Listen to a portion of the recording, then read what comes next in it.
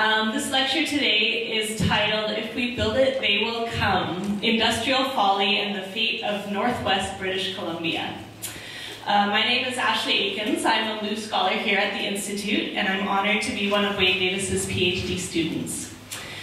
Before going any further, I would like to respect the traditions of the Coast Salish First Nations, and in particular, I wish to acknowledge that we are meeting on the traditional, ancestral, and unceded lands of the Musqueam peoples, who have called this area home for many thousands of years and continue to do so today. Now, though we probably don't need to introduce our speaker, I'd like to give a few highlights to do so.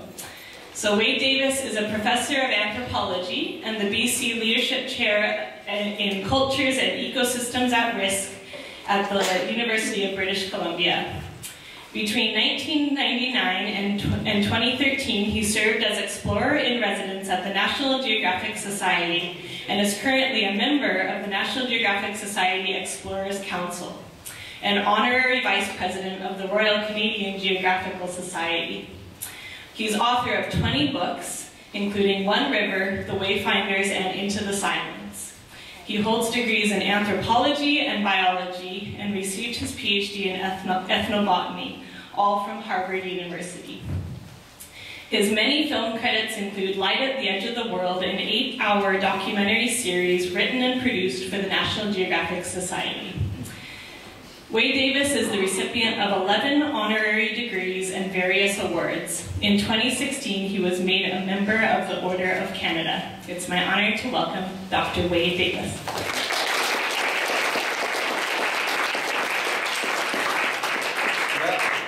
It's such a surprise to run to Ashley. You'd think she had been told to do that weeks ago. She was told to do that about 3 seconds ago. I just was fortunate to be with her. She's an incredible woman. In Peru, where she's been working for almost 15 years with her own NGO dedicated to supporting the revitalization and maintenance of traditional textile arts in the Cusco area. And it was really a joy to see her almost like a Pied Piper with the community members of all dozens of indigenous communities.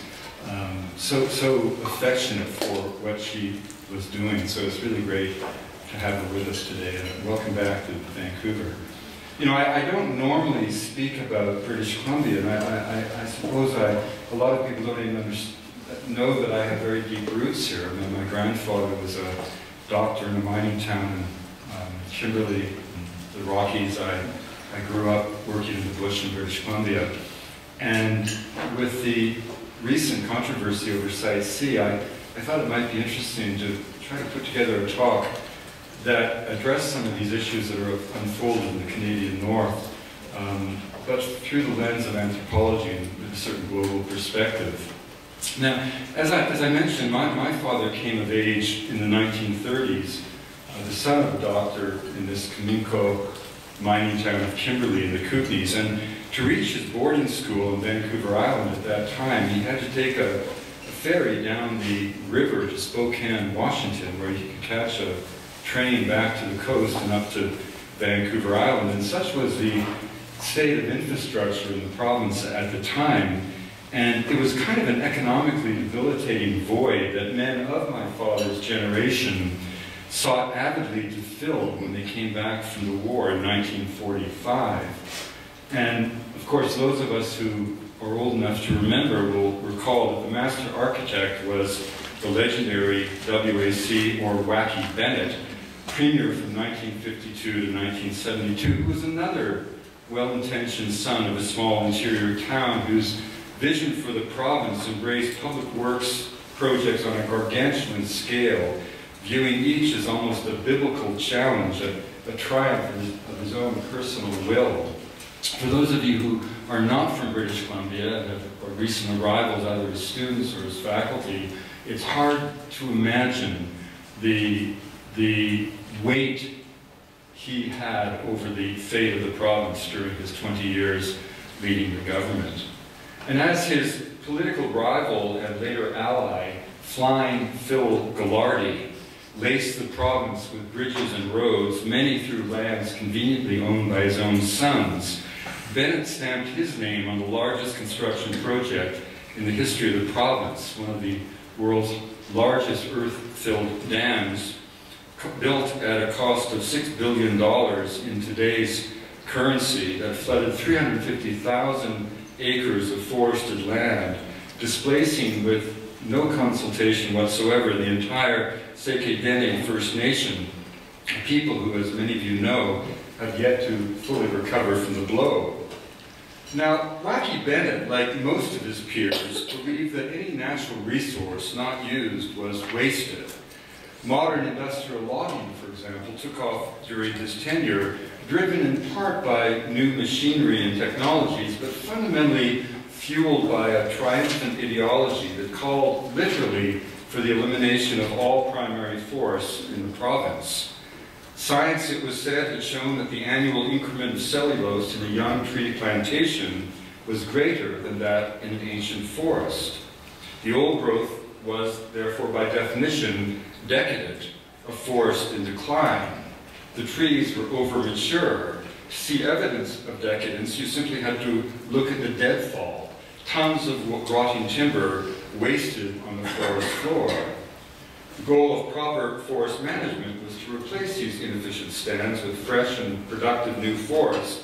A regime of carefully monitored, clear-cut logging would eliminate the old growth, the debris would be burned, the land sown with uniform plantations comprised of only the most up-to-date conifer seedlings. In short, scientific forestry would clean up the mess inherited from nature.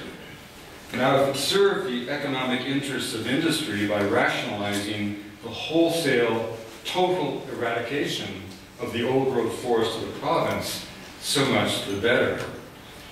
Now, men like my father shared Wacky Bennett's frontier values, honed by the Great Depression, forged years before the words ecology, let alone biodiversity, sustainability, biosphere, or climate change had entered our vocabulary. If you recall, in the early 1960s, just getting people to stop throwing garbage out of a car window was considered a great environmental victory. Now, critically, to look back at that era is not to judge, but merely to suggest that we live in a completely different time, and that to allow such values of the past to determine public policy today would be as inappropriate as anchoring our future in the conviction of 19th century clergymen who claimed with absolute certainty that the earth was but 6,000 years old. And yet, as a recent decision on the highly controversial Site C dam suggests, this is precisely what we've done and continue to do throughout the northern reaches of our province. That the federal government and provincial governments have squandered hundreds and hundreds of millions of dollars on unrealized mega-development projects often comes as a surprise to urban Canadians, for much as we like the idea of the North, few of us ever go there. When I met with Gordon Campbell on the very day that he left office, even as he was packing up his memorabilia in his office here in Vancouver, I was astonished to learn that in his 2 terms in office, and indeed in his entire life, he had never visited a quarter of the province, the Northwest Quadrant, even as his government funded capital-intensive initiatives that promised to fundamentally transform the region.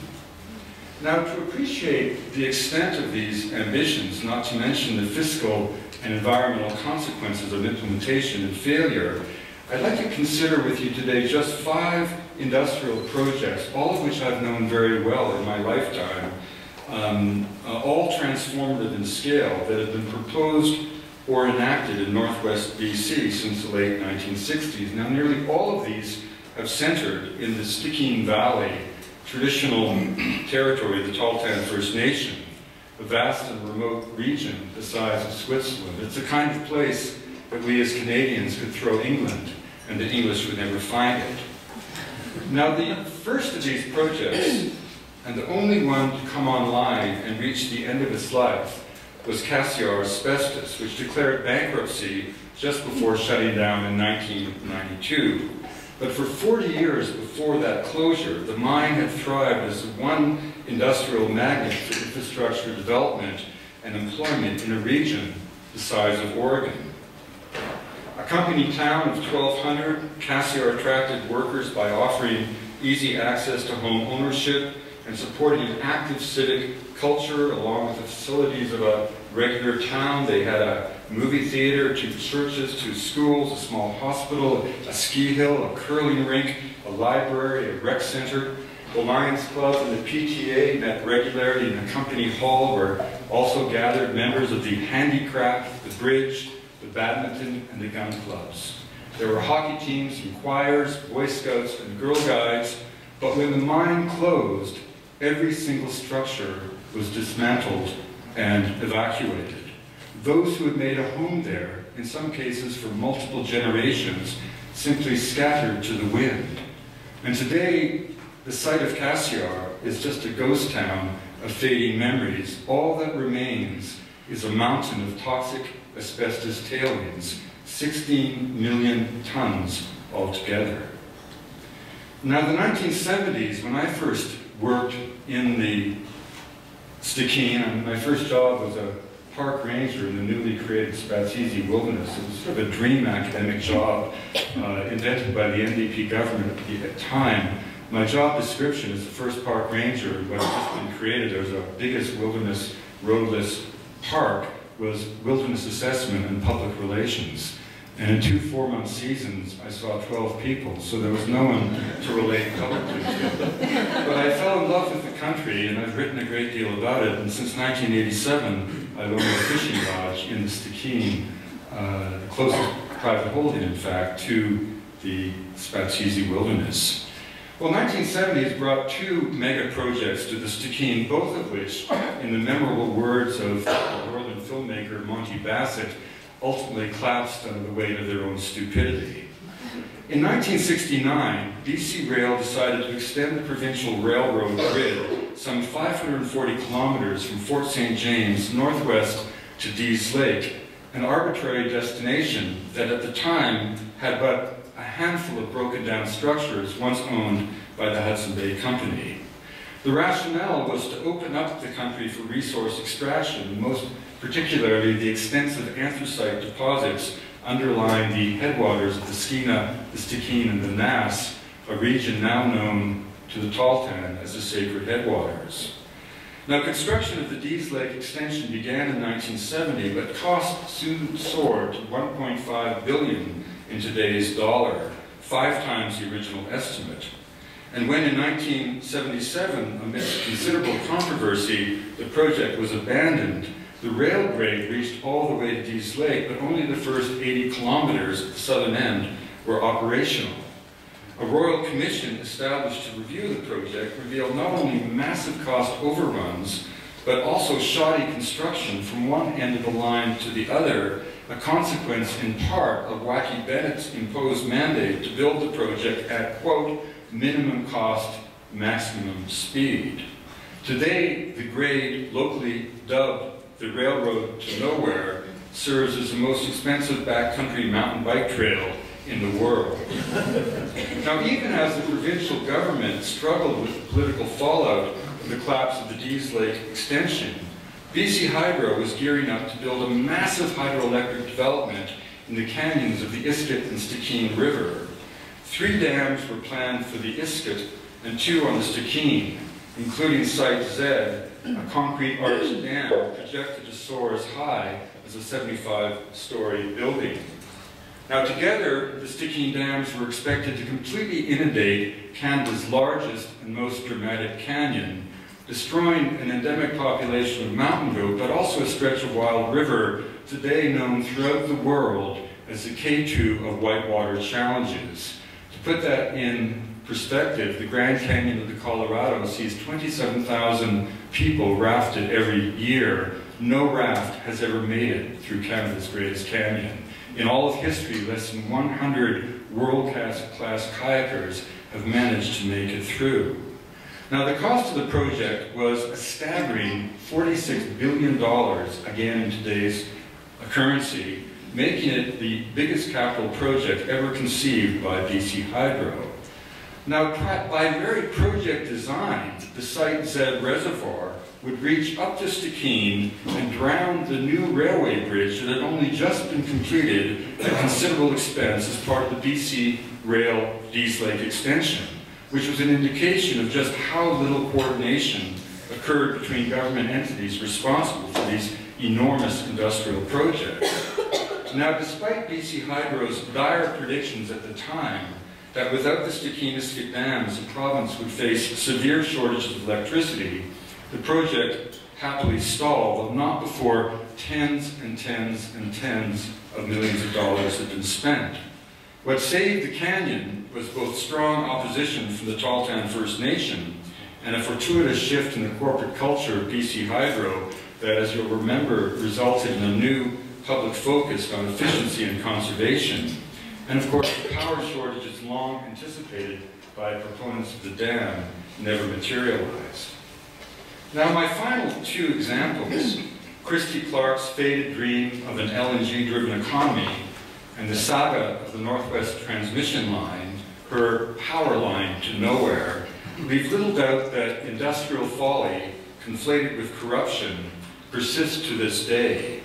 Indeed, the more you know about what's going on in the North, the more one is left to wonder what, if anything, has been learned from the costly debacles of the 1970s, even as we continue to elect politicians cut from the same ethical cloth as flying Phil Ghilardi.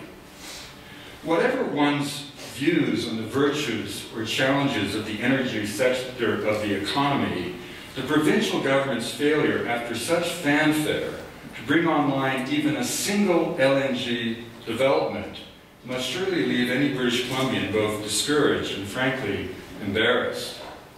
Now, for more than a decade, I served on the International Advisory Board for Peru LNG, a US $3.8 billion project led by Hunt Oil, the world's largest privately held energy company.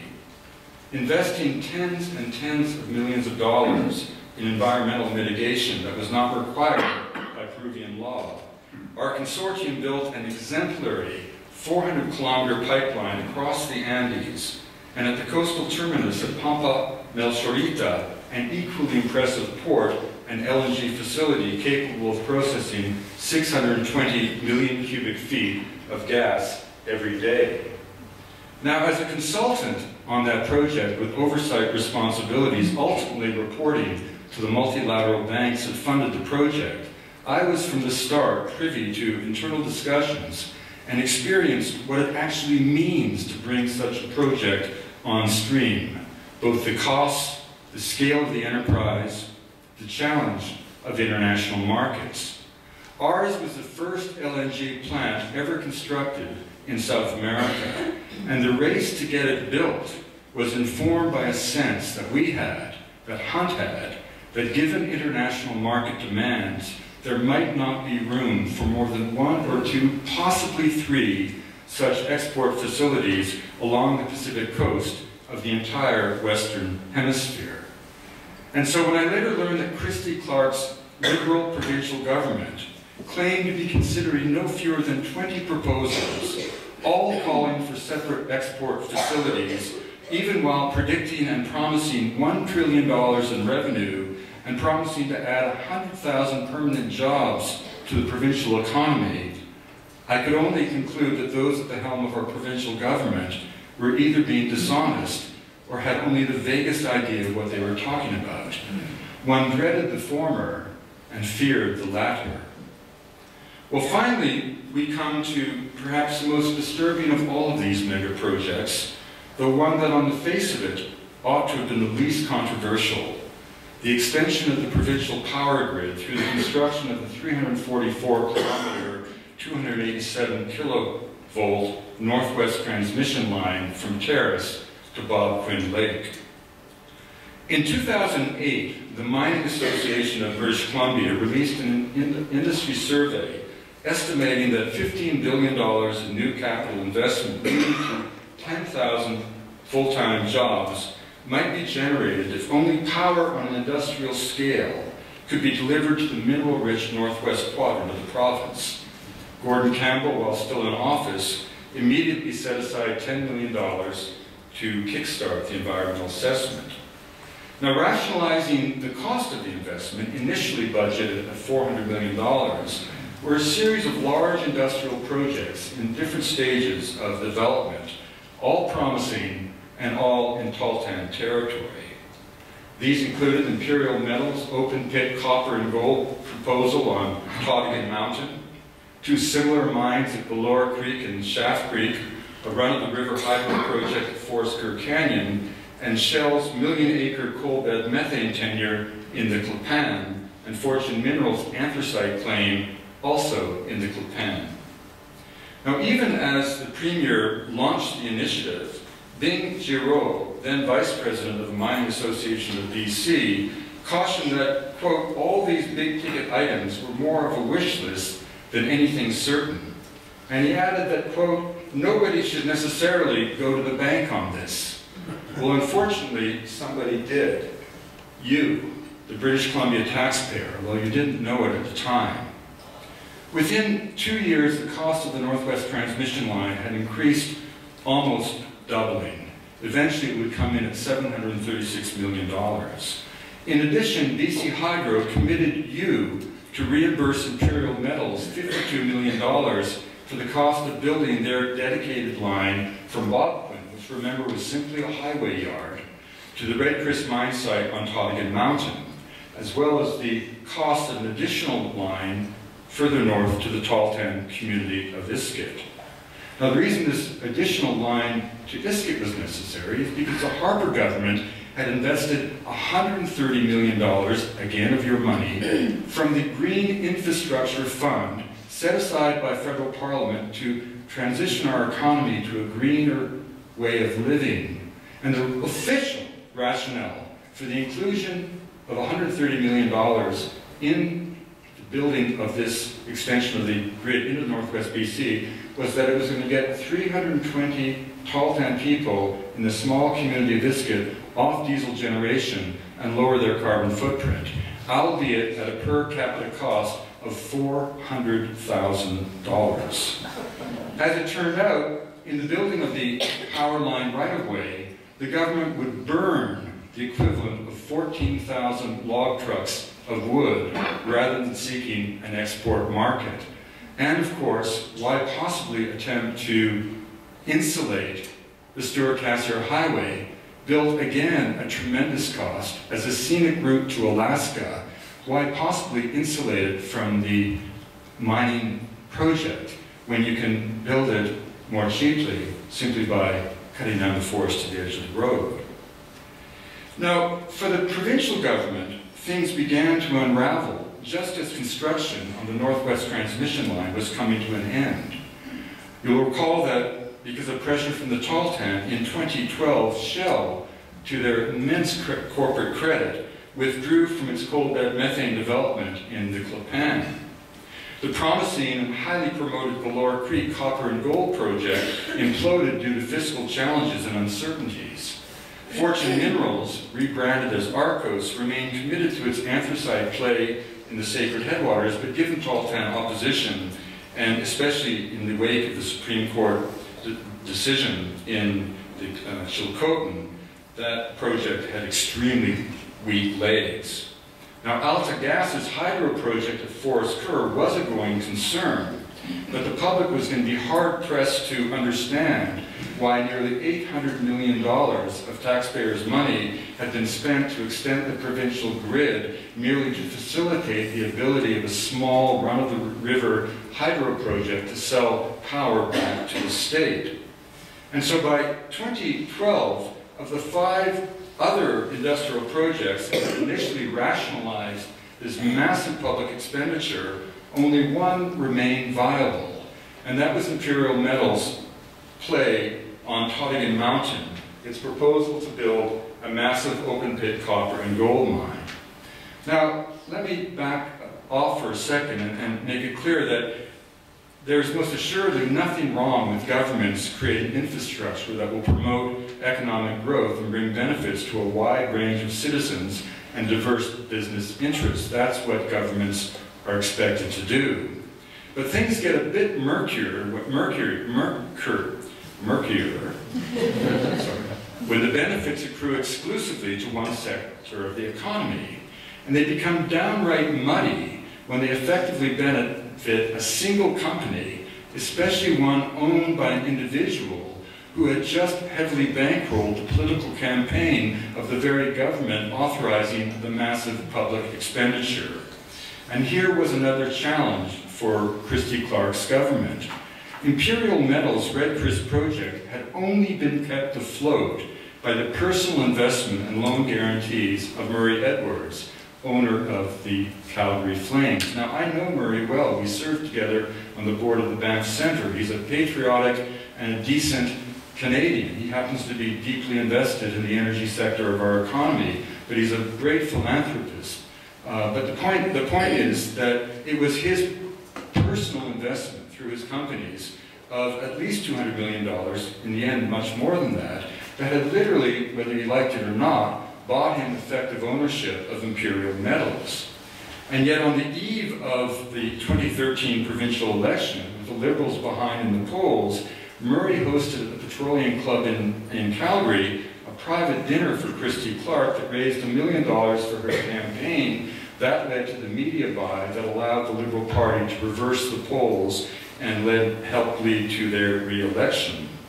Now, nothing illegal in this, I stress, but it was hardly something to reassure British Columbians, given that Red Chris was the only industrial project, aside from Forest Kerr, to benefit from the construction of the Northwest Transmission Line. Yet even here, the optics of the government were problematic. Tottigan is no ordinary mountain. It is home to the largest population and concentration of stone sheep in the world, a resident population that attracts extraordinary numbers of predators, and I know this because I live at the base of the mountain. A wildlife sanctuary in the sky, the Massif looks west to Adzaita, sacred mountain of the Tahltan, and east to the headwaters of the Stikine and the Nass, the sacred headwaters as the Tahltan described, and beyond to Spatsizi, commonly recognized as the Serengeti of Canada. There are over 4,000 copper and gold projects in the world. To build an open pit mine on the summit of Tottigan was, in the eyes of critics of the project, comparable to drilling for oil in the Sistine Chapel. But there was another dilemma, because at the foot of Tottigan are found a string of headwater lakes of the Iskut drainage, each one more beautiful than the next. Yalui, where we have our lodge. Edon-Tenajon, Kinnistan, and of course right here, Cluya and Tottigan, the very valley threatened by the tailings impoundment of the Red Chris mine. But consider the government's dilemma. They had spent over $800 million on what was essentially a subsidized line for a single mine.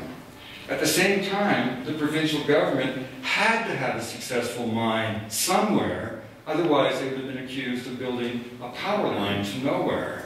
And when the railroad to nowhere was collapsed in the early 1970s, it brought down the provincial government.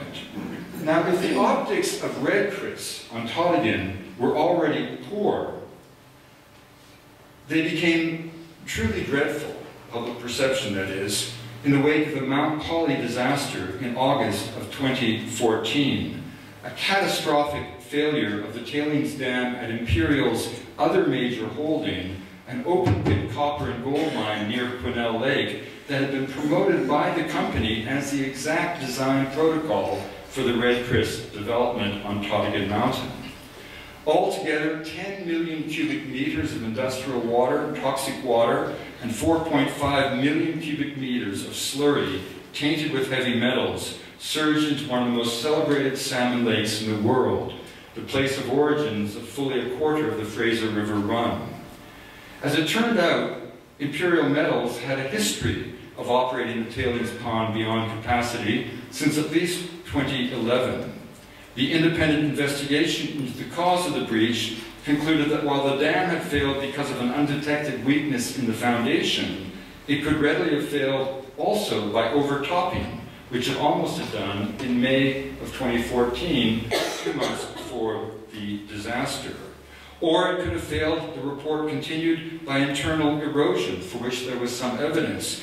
Clearly, the independent panel concluded multiple failure modes were in progress, and they differed, this is a quote, mainly in how far they had progressed down their respective failure pathways.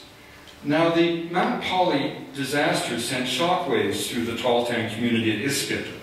They heard media reports that employees at Mount Folly had quit high-paying jobs because management refused to listen to their concerns about the safety and integrity of the dam.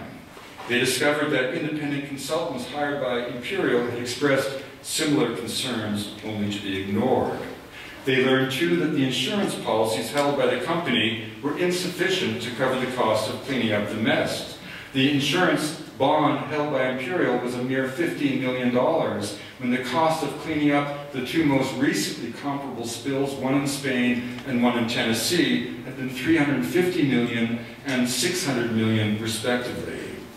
And in the wake of Mount Folly, there was a strong feeling in the north and in Iskut, indeed throughout BC, that the Red Chris mine would at least be put on hold until the cause of the Mount Folly debacle was fully determined and corrective measures established and implemented. In fact, quite the opposite occurred.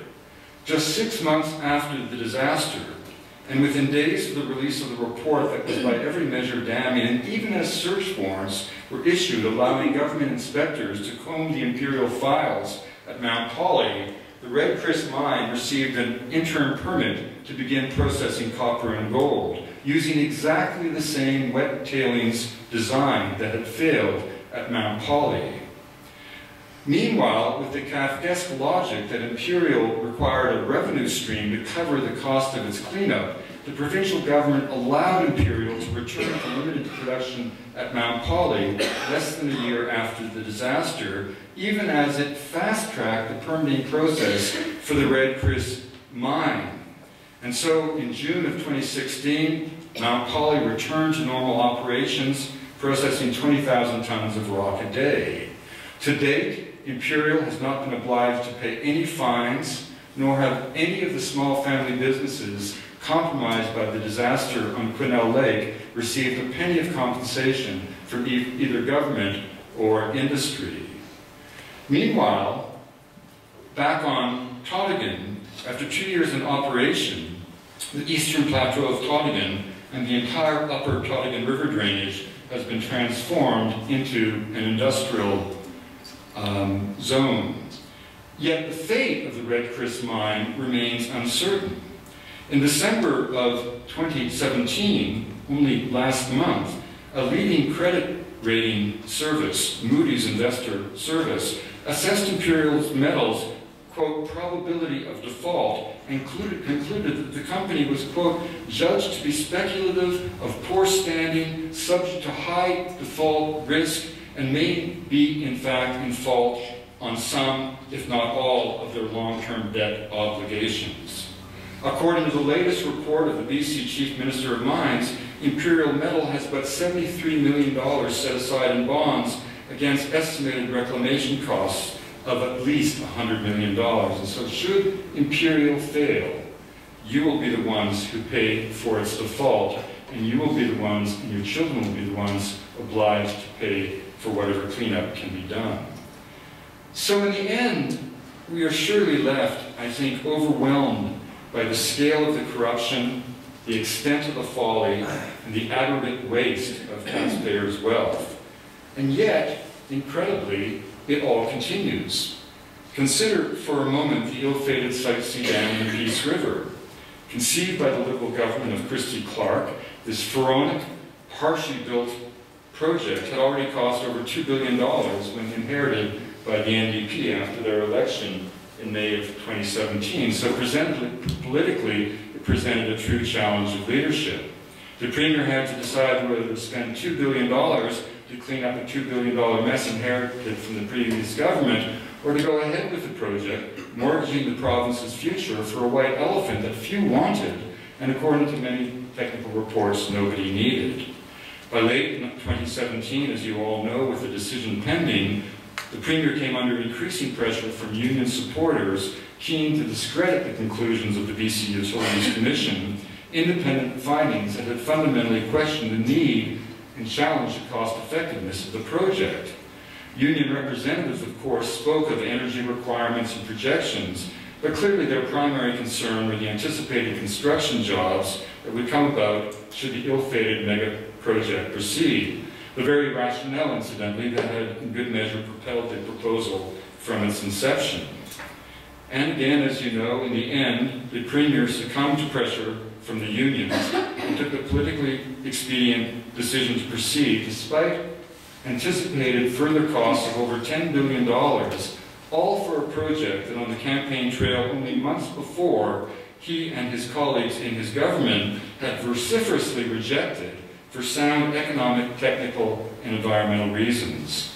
And of course, if many British Columbians were disappointed by the decision, many more who hadn't really paid attention were stunned to realize the Liberal government of Christy Clark had committed them to such industrial folly in the first place. But silenced in the shuffle were any number of authorities, native and non-native alike, engineers, technicians, hunters and trappers, economists, farmers, ranchers, guides, environmentalists, lawyers, and owners of small businesses who had argued persuasively that the dam was both unnecessary and certain over time to be a serious drain on the well-being of the provincial's economic base.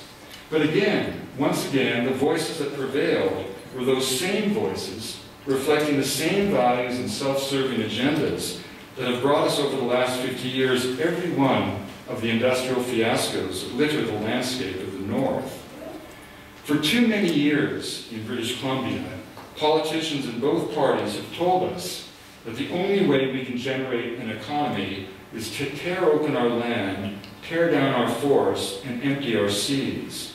Such tired and threadbare thinking both denies our potential and betrays our destiny. If you think about it, we are so few, and we live in a place that is so vast and so bountiful. We are civil, decent, and amongst the most educated citizenries in the world. Our intellectual and entrepreneurial capacity is limitless. And so the next time a politician suggests that the only way we can make a living is to compromise our natural heritage, please remind him that this is not an issue of a lack of economic options, but rather a dearth of imagination and moral character on the part of those we elect to office. But political leaders thinking not of the next election, but of the next generations, know that true and lasting prosperity in British Columbia will only come about as we transform our economy from one dependent on natural resource extraction to one based on knowledge, technology, and innovation. And of course, market forces are already driving us in the right direction. Information technology and biotech, together with media and film, are now the dominant elements in the economy of the Lower Mainland, home to the majority of British Columbians. Tourism throughout the province employs more workers than mining, industrial forestry, and commercial fishing combined. While government can play a significant role with wise and cost-effective investments in education, infrastructure, affordable housing, and virtually anything that will enhance the quality of life, making our province ever more desirable for individuals and businesses aspiring to occupy the heights of the new knowledge-based international economy. But what we don't need are governments and politicians beholden to individuals and enterprises entrenched in the past and blind to the world coming at them from tomorrow. With the extension of that Northwest transmission line, the Liberal government spent $800 million of public funds on a power line that has largely benefited a single mine employing but 300 people, less than that, an industrial project that by design implied the violation of perhaps the richest wildlife sanctuary in Canada. That very same level of investment would have allowed Vancouver to extend the SkyTrain from Burnaby to Point Grey, enhancing the well-being of millions of British Columbians and the prosperity of hundreds of independent and self-sufficient businesses, not one of which would even imagine seeking or receiving government subsidies comparable to Christy Clark's singular gift to imperial metals.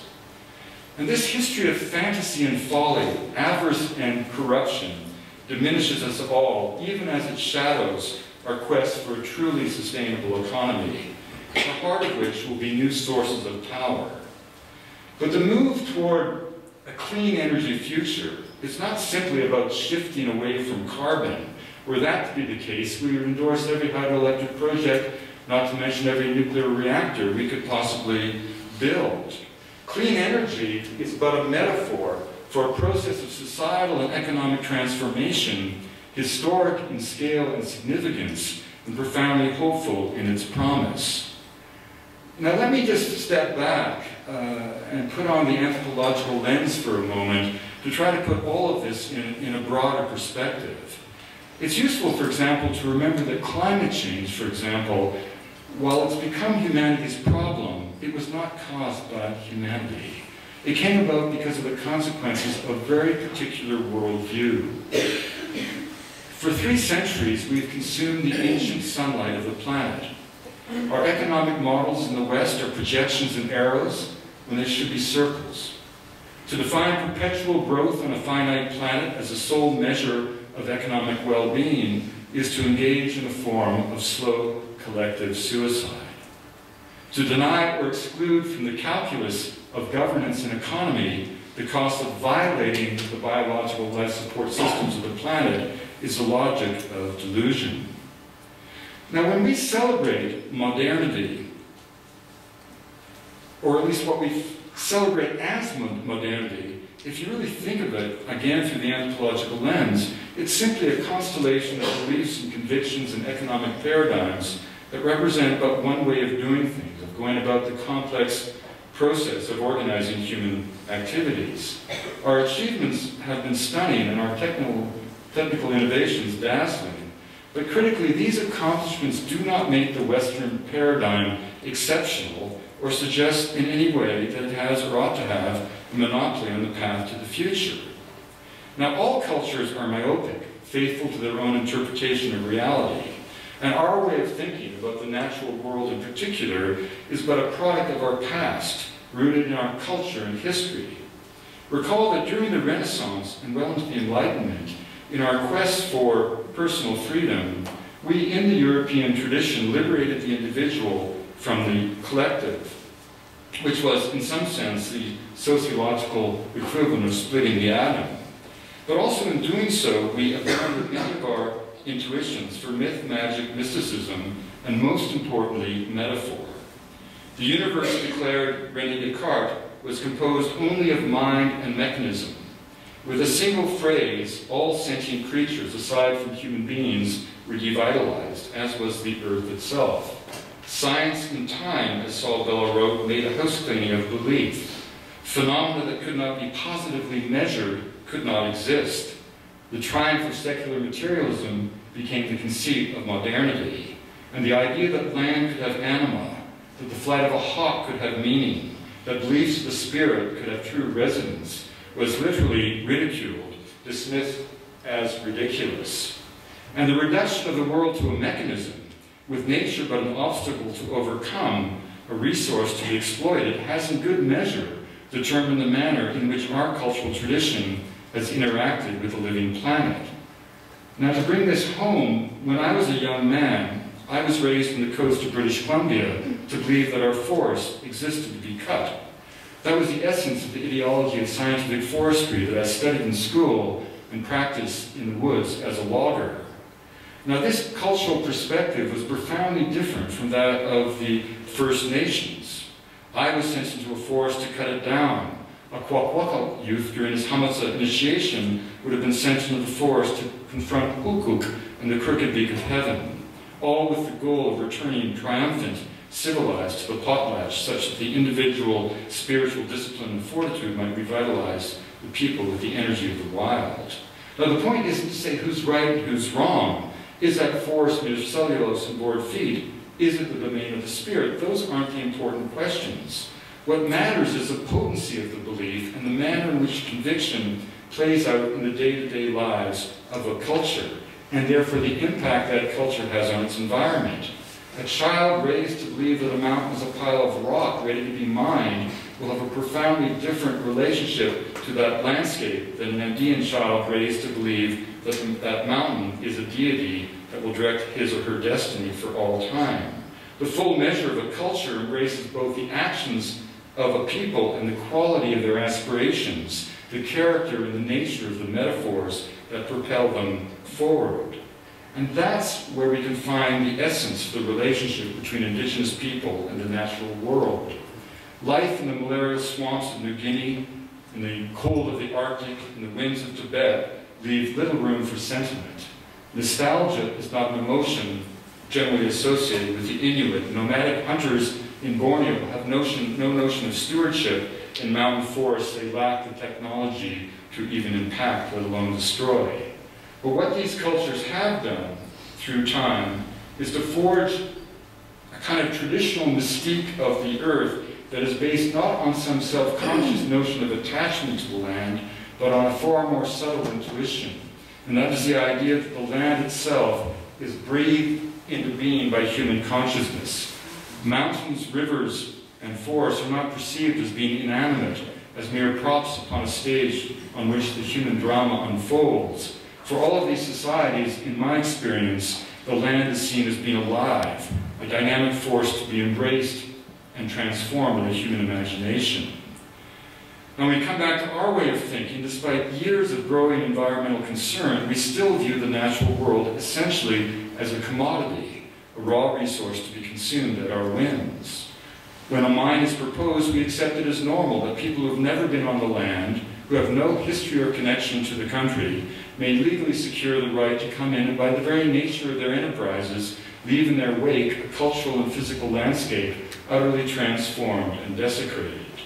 What's more, in granting such mining concessions, often for trivial sums, we place no cultural or market value on the land itself. The cost of destroying a natural asset, or its inherent worth if left alone, has no metric in our economic calculations that support the industrialization of the wild. No company has to compensate the public for what it does to the commons, the forests, the mountains, the rivers, which by definition belong to everyone. As long as a company provides a promise of revenue and employment, it just needs permission from the government to proceed. Now, we take that as a given because it's the foundation of our economic system, the way commerce extracts value and profit in a resource-driven economy. But if you think about it from the perspective of most cultures in the world, touched and inspired by very different visions of life and land, it appears to be a very odd and, in fact, highly anomalous set of beliefs and human behaviors.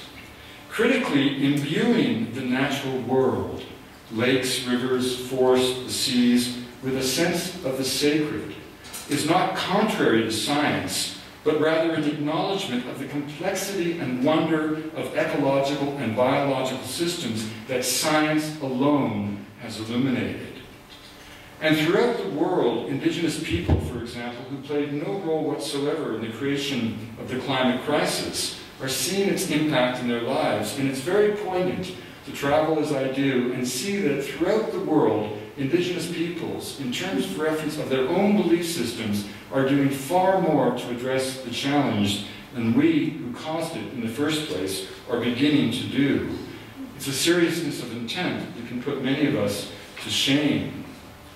You know, we see climate change as public policy, economic opportunities, for some an economic debate, a scientific debate, but it's important to realize that most indigenous cultures of the world think that they are personally responsible through their rituals and beliefs for the well-being of the natural world. So for them, climate change has become a deep psychological challenge, an existential dilemma, a moral crisis, because if the earth suffers, it's their fault. In the Peruvian Andes, for example, glaciers are receding at such a rate that pilgrims, believing the mountain gods to be angry, are no longer carrying the ice from the heights back to their communities, foregoing the very gesture of reciprocity that completes the sacred cycle of the pilgrimage that has been known to exist in Peru for 3,000 years, a movement of ice back to the communities that allows everyone to benefit from the grace of the divine. In the Sierra Nevada de Santa Marta in Colombia, the Mamos observe each season the recession of the snow and ice that they see to be the literal heart of the world. They note the disappearance of birds, amphibians, a changing ecological character of the paramos. They've increased both their ritual activities and they have vocally called on the younger brothers, as they deem us to be, to stop destroying the world. In the Trobriand Islands, this small community on Boroluna will be utterly destroyed should sea levels rise, but even by a couple of feet. Among the Dogon in Mali, the Buddhists in Tibet, the Polynesian wayfinders, everywhere indigenous people are witnessing unprecedented changes in their environments, and they are everywhere reacting and taking action. An increase in ritual activities has been chronicled, and often at great cost to the society, among societies all around the world. The Balasana Makuna in the northwest Amazon, Aboriginal groups in Australia, amongst the shamanic cultures of Mongolia and the Gobi Desert. In Tanzania, the Maasai look up to a mountain, Kilimanjaro, that has lost 80% of its snowcap in a generation, and they ask what will become of the very idea of Africa when Kilimanjaro no longer shines over the ancient continent. Some years ago, I traveled from Iqaluit in the Canadian Arctic 3,000 kilometers to northern Greenland with an Inuk friend who had once made the journey on foot with his dogs.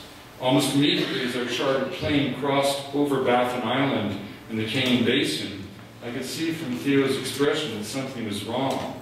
It was March, and our flight took us 12 degrees south of the North Pole. The sea ice was simply not there. Smith Sound, which Theo had crossed with his dogs, was open water. He stared out the window in disbelief. And when we reached Kanak, the northernmost inhabited place on Earth in northwest Greenland, we found open leads in the ice, and we were obliged to hunt by boat. The ice in Kanak used to form in August and stay till in July. Now it comes in November and is gone by March. In the dialect of the polar Eskimo, the word sila means both weather and consciousness. Weather is life. And one afternoon as we stood on a headland looking for game, an elder said very simply to me, "This is not our weather. Where does it come from?" Well, the voices of indigenous people at this point in history really do matter, because they can still be heard to remind us that there are indeed alternatives, other ways of orienting human beings in social, spiritual, and ecological space. This is not to suggest naively that we abandon anything in an attempt to mimic the ways of non-industrial societies, or that any culture should be asked to forfeit its right to benefit from the genius of technology. It is rather to draw inspiration and comfort from the fact that the path that we have taken is not the only one available, and that our destiny, therefore, is not indelibly written in a set of choices and beliefs that demonstrably and scientifically have proven not to be wise.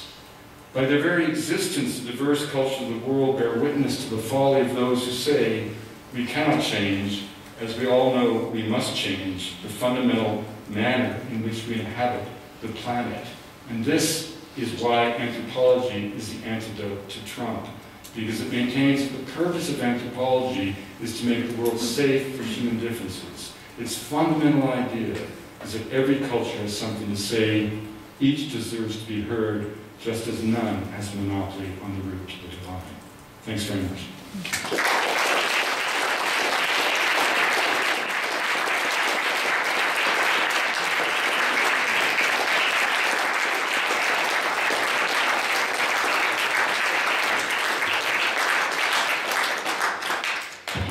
Some of you have to bolt off, but if anyone has any questions. That's really why I want anthropology to be part of the public policy school, because every student, I think every student at UBC should have to understand the lessons of anthropology if we're going to be in a multicultural, pluralistic world. People think that culture is decorative, and that's why I think that anthropology is all about nostalgia. It's nothing can be further from truth. Culture is not about the songs you sing, the prayers you utter, the clothing you wear. Culture is fundamentally about a body of ethical and moral values that every culture places around each individual to keep at bay the barbaric heart that history teaches us lies within all human beings. It is culture alone that allows us to make sense out of sensation, find order and meaning in the universe that may have none, and to do as Lincoln said, always seek the better angels of our nature. And if you want to know what happens when culture is lost, when individuals through pressure, coercion, or volition turn their backs on the constraints and wisdom of tradition, often aspiring to a level of affluence that will always remain elusive, securing too often a place only on the lowest rung of an economic ladder that goes nowhere. And they find themselves in a sea of disaffection and alienation. If you want to know what happens, you have to simply look at the points of conflict around the world. Every conflict on earth fundamentally comes down to an issue of culture. That's why anthropology, more than any other discipline, deserves to be at the foundation of a school of public policy, particularly in a world that still takes Western exceptionalism as a given, when in fact it is an utter and total lie.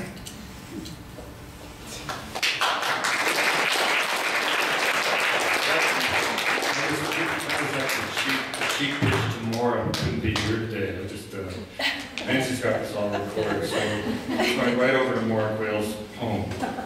She's deathly ill, but she's going to watch this afternoon. Thank you very much. Anyone have any questions before we? You always have a question. This great lad was in the front row of my anthro. I teach, when I came as a professor at UBC, I never had a job in my life. So I didn't know much about it, and I only put one condition on the dean. I insisted that I be allowed to teach freshmen. And I teach Anthro 100, and fortunately, even beloved Michael Blake, the head of the department, has no idea what I actually do in that class. Anthro always says, teach culture any way you want, and he didn't know what he was getting. But now I've infected in 4 years, over 1,300 students who are right now on the UBC campus still. So these ideas are going to spread with this incredible cadre of graduate students like Ashley and the amazing programs that are going to be just exploding out of this building. So just wait, it's going to be really terrific. Go ahead. Just stand up? Yeah, sure. So you talked about how there's no economic metric for cultural values and maintaining indigenous traditions and all this. And it makes it very, very difficult to have a nuanced dialogue with someone who's constantly looking at economic growth, of development, of job creation. How do you recommend finding a way to communicate with someone who are in the center? The first thing you have to do is deconstruct what they're saying. You know, I firmly believe that being indigenous does not imply the right to be poor. And I think it's also equally abhorrent that indigenous people, particularly in British Columbia, are constantly given a choice between poverty and industrial projects that compromise what they love most, their land. That's a choice no human being in any culture should ever face. But if you ask me what is the actual biggest threat to culture, it's not industry, it's ideology. And if the Marxist mania of Beijing vis-a-vis ethnic groups in China is self-evident, the cult of the modern is less obvious to people. And too often what we call development is just an excuse to get people off the land upon which they lived forever, and a presence in the land proves inconvenient to nation states or to industrial interests. And that's something we see all over the place. So it's not a question of mines or no mines, economic activity or no economic activity. In terms of mines, it's how many mines, at what cost to the environment, and where and for whose benefit. And I'll give you a perfect example of that. When I met with Premier Campbell, it was to lobby him about the sacred headwaters. But I had very strategically published an article in National Geographic magazine in 2003, almost a decade before, on the Stikine as a pure place of wonder. There was no politics, no environmentalism in that article, because I wanted one day to be able to show that article to Canadian politicians and say the world knows about this place. And that's what I did. And in that photograph is an incredible in that article is an incredible photograph of, actually, I showed it with Oscar with a 30-30 across his lap. Right? And I had permission from the family to say this. I said, Mr. Premier, let me tell you about Oscar's family. In the last 8 years, at Iskut, one brother hung himself in the basement of his mother's house. Another brother drowned 15 feet from shore because they never learned to swim. A third brother died of medical malpractice in Prince Rupert. A sister got an ICB settlement and died on the streets of Prince George.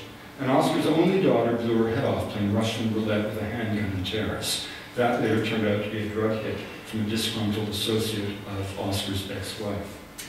And I said, Mr. Premier, in the same 8 years, Barrick Gold at Eskate Creek, environmentally an exemplary underground mine, has taken 400 tons of gold and 5,000 tons of silver at a conservative value of $28 billion out of land that by any definition of Canadian law remains unceded, untreated territory, the land of the Tahltan First Nation. And I said, Mr. Premier, I'd like to know why the infrastructure in the town of Iskut has not changed one iota in those 8 years. Why isn't there, Mr. Premier, a swimming pool so kids can learn to swim? Why isn't there a hockey rink so kids have something to do in the winter? Why isn't there an elder center? Why aren't there funds set aside for low-interest loans for businesses to start that won't violate their landscape? Why aren't there scholarship funds in place, paid for by that mine if necessary, so that every kid in Iskut can get the certain guarantee of going to college that my kids got by growing up in urban Canada? And the Premier had no answer for that, save that he said, we cannot build things if they don't know how to maintain it. And the point is, that is the heart of the question. It's not about economic activity or no economic activity. It's economic activity for whose benefit at what cost to the environment, right? And so the whole economic argument very often becomes a bit of a ruse. It's the same thing with education. You know, I mean, education is one element of the development paradigm that is never questioned, right? I mean, how many of you had to read that book, 3 Cups of Tea? Does anyone know about that book? It's really interesting because Canadians don't know this book, but this was a book that burst on the scene in the United States. It was so successful that the military gave a free copy of it to every soldier sent to Afghanistan. School children in kindergarten started a program called Pennies for Peace, which raised over $100 million for this man's foundation, which was said to be dedicated to building schools for young women in Afghanistan. Now, as it turns out, the whole thing unraveled. He was using the foundation as his personal ATM. I had read 1 page of the book and knew it was bullshit. And he was spending more money buying his book on retail on Amazon.com to keep it at #1 than he was building schools in Afghanistan. The only reason he built a school in Afghanistan because the book had done so well that his publishers wanted a second book, and he had to have something for the book to talk about. And so he built a school that no one ever used. And yet, what was it about that book that made it so popular? Millions and millions of copies sold. Because it reinforced America's faith in the inherent simplicity of the world. If only we get Muslim girls into school, all the problems of that part of the world will disappear. And that's why the Army gave a copy to every soldier. And that is a blind faith we have in education. But education, at the same time, we've had this reconciliation process where we severely condemn what we did with the residential schools. But the pedagogies of schools all around the world are no different than what we did with Indigenous people here. And don't forget, the residential schools weren't set up by the bad people in our society. The bad people just wanted to kill the Indians. They were set up by the good, well-intentioned liberals who just saw this as the best thing we could do for those people, right? But the pedagogies, taking people away from their families, forbidding them from speaking their own language, socializing them into cadre of another world order, is exactly what the school systems do all around the world, and it is never criticized. Northern Kenya, As a way to mitigate drought, you try to get your foot in the cash economy by sending an eldest son to school, fine. But they go to a school led by the state or by missionaries where pastoral nomads are embarrassment. So the kid comes into school as a nomad, a scion of a rich tradition that goes back for generations. He learns a modicum of literacy, but in the context it teaches him to be contemptuous of his family. So he comes into school as a nomad, he graduates as a clerk, he can't go back, because he's ashamed of who he is. So he goes forward. What does that mean? To go to Nairobi and try to scratch a living from the edges of a cash economy that has a 50% unemployment rate for high school graduates. By all the indices of the development paradigm, everything's gone up. Urbanization, per capita income, literacy rates, but quality of life has plummeted. And this is something we see around the world. That doesn't mean education is bad, it's essential. But it has to be delivered in a context that's respectful to the culture and the value of that culture. We made a film called Schooling the World, and we marched into a classroom in Ladakh, and this poor woman who didn't speak English was forced to teach in English a biology, a botany lesson, and she was talking about xerophytic plants. Xerophytic just means plants that grow in dry habitats. But she didn't know that. The kids didn't know that. So this is how it went. Xerophytic plants. Plants grow bad places. Ladakh, lots of xerophytic plants. Ladakh, bad place. And the kids were writing this down.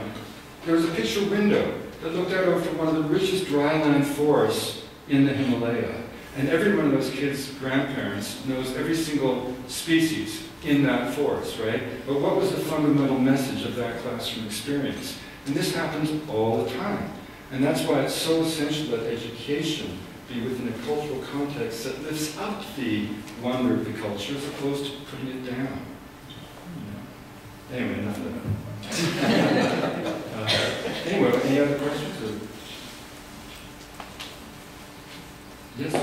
You mentioned the mine, isn't that the Barrett mine or somewhere in northern BC in the story you were talking about the Indigenous family? And you said that mine was didn't compromise the environment as much as others. So can you speak a little bit about mines? Well, I mean, when I say that, because I mean the Barrett, I mean, there's some wonderful miners, and Ross Beatty, who's a dear friend of mine, neighbor on Bowen Island, the Beatty Biodiversity Center, is a wild geologist, and he's been extremely successful as an owner of mines all around the world. So but the thing is, in the case of the Barrett mine at Escape Creek, it was an underground mine, and believe me, I'm no expert or authority on mining engineering, but I've never heard in 30 years that I've operated anyone questioning anything in terms of the environmental impact of that mine. And all I'm saying is that from scuttlebutt, it was about as good a mine. I'm sure there were some problems, and some extreme environmentalists might be able to say that, but fundamentally, it was that wasn't an issue. Whereas in the case of the Red Chris mine, again, one of the problems in all of this, to be sympathetic to the mining industry, if you think about it, that it's really hard to get a mine going. It takes a huge amount of capital for what is inherently a speculative venture. And just when, and it's incredibly expensive to go through the assessment process, compromises that process may in fact be. But the problem is that when the mining companies desperately need to be cash rich, when they actually start building the mine, is when by definition they're cash poorest. Because they've exhausted all their venture capital often, and they haven't begun to generate a revenue flow. So if they don't have other assets and other mines, it can be really problematic. What we should be doing, if we're going to subsidize the mining industry, in my opinion, and this is going to fly politically, is that if you want to subsidize a mining company, for God's sake, subsidize them when they're starting to build the mine. In other words, if we decide as a society that a mine can go here, and that's a collective decision we make as a people, then it behooves us to do everything possible to assist that mining company building, and both in terms of bonds for the shutdown of the mine, financing those bonds, but also making sure that the mine, that we're not cutting corners just because the mine is undercapitalized. And so in the case of the Red Chris mine, there are other alternatives to wet tailing storage, but they're more expensive. So of course the mine's interest is to keep costs as low as possible. So I don't think we should ever be allowing, cost concerns alone to compromise the installation of these projects that we're going to live with for not just a 30 or 40-year lifetime of the mine, but literally we inherit these places indefinitely. Because, you have to manage the acid drainage problem basically indefinitely. So that, to me, that's the thing. We should be building the very best mines we can, and the whole setup is such that it almost mitigates against being able to do that. Yes, ma'am. What incentivized Hunt Oil to not compromise, to be more ethically responsible or environmentally conscious? Well, I'll tell you, it's a funny story. I had never heard of Hunt Oil, and I gave a lecture at SMU, a famous endowed lecture, and I got a call at 11 o'clock at night from the head of the president of SMU saying one of their big supporters had heard my talk and wanted to meet me for breakfast. And he said, sure, I'm happy to do that. I went to meet this short little Texas guy. I had no idea who he was, no idea who Hunt Oil was. And his first words to me were, and I had talked all about shamanism, voodoo, and hallucinogenic plants, and Peruvian sacred geography. Anyway, he was in the audience because he personally puts 50 students through SMU every year. Do the math on that. $60,000, 50 every year, just quietly to support young scholarship kids. Pretty amazing. Anyway, his first words to me were, why, I didn't understand everything you had to say last night. But I got a little bitty project in Peru, and my name's in this company, my son's name's in this company, and we want to do it right. And I think you can help us do it right. I was so taken by that I got back to DC and I called up my friend Tom Lovejoy, who you may know invented the term biodiversity, the most respected forest ecologist in the world, almost head of the Smithsonian. I said, Tom, you got to come in on this with me, because they needed an independent panel to get the money from the multilateral banks. So the panel became Tom Lovejoy, myself, and Malcolm Gillis, the president of Rice University. And a year and a half later, we were at a meeting where Hunt's people were showing us everything about everything. And Tom just leaned over to me and he said, thank you for getting me into this. They did it for one simple reason. They wanted to do it right. And there was one time where we went down, their oil, their extracted platforms in the forest were little islands. They did everything by air. And their platforms were so clean you could eat your breakfast off them. And we flew at canopy level, challenging Tom, who is the world authority in tropical forest regeneration, to identify from the air where the pipelines had been buried. He couldn't find them. I mean, you just can't imagine. But, on the other hand, it was a project upon which their company was going to be measured. Camisea had been a disaster, the first phase of Camisea, and they wanted to do it right. And I was really proud to have been part of that.